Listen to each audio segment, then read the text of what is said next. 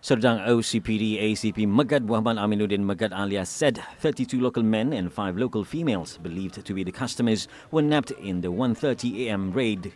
Also detained 6 Vietnamese waitresses and 59 Indonesians working as GROs.